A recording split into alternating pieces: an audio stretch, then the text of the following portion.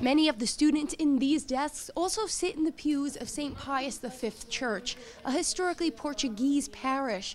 Though the neighborhood has changed, devotion to Our Lady of Fatima hasn't.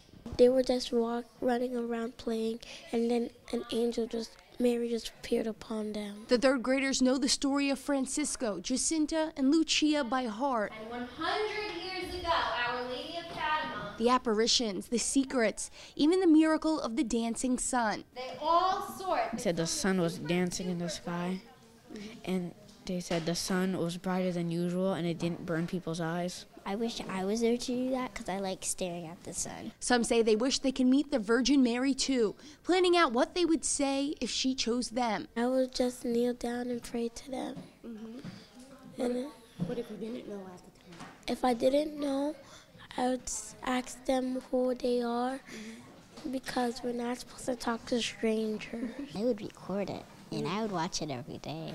The students will be watching tomorrow as Pope Francis canonizes Francisco and Jacinta, amazed the soon-to-be saints are the children they read about. That would be awesome. But how about the last one? Many Catholics hope and pray Lucia's canonization is not far away. The church is still examining the 97-year-old nun's life. For Currents, I'm Michelle Powers.